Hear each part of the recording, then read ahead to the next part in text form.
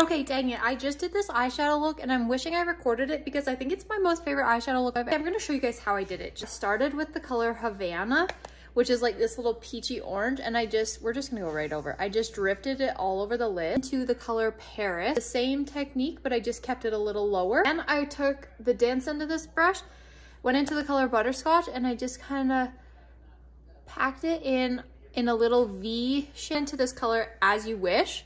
And I popped this right on the middle, kind of middle. This one's really pretty, and I don't know if you can tell, but it's like, it's got this really pretty, like, I don't know, pinky shimmer. Like, look when I put it on my nose. Do you see that? It's so pretty. Okay, and then I just finished, this was a really easy one, finished with the color Soulmate just on the inner corner. And that was it, you guys. It's a really easy look, only used 4 colors. It's not like too much, but it's like a really nice pop of color. And honestly, with any color eyes, this would be so, that might be my favorite eyeshadow look. I freaking love it. Let me know what you guys think. Let me know if you have any questions. Honestly, that's a really easy one.